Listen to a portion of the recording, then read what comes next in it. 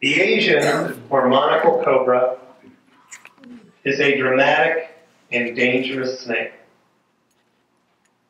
Like most true cobras, when threatened or frightened, this snake will display a hood. The hope is to look larger and more dramatic, scaring away a potential intruder.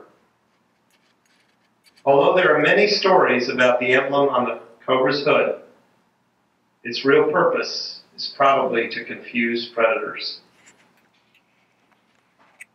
Cobras are extremely dangerous.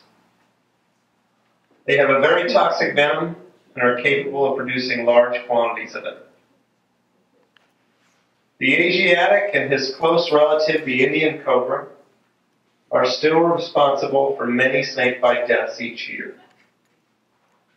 Ranging over a large part of Southeast Asia, the monocled cobra is still quite common in many areas.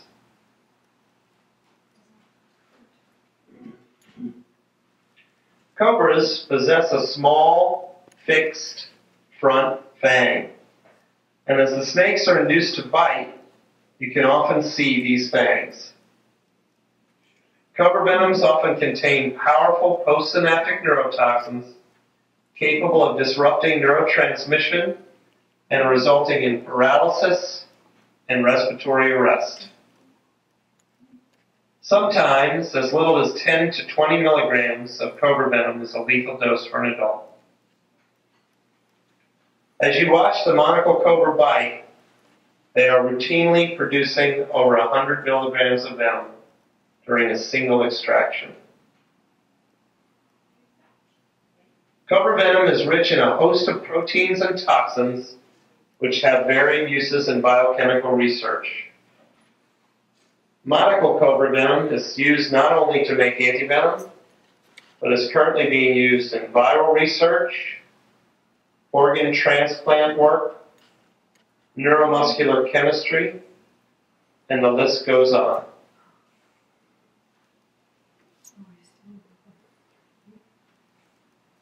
Most cobras make long-lived and hardy captives.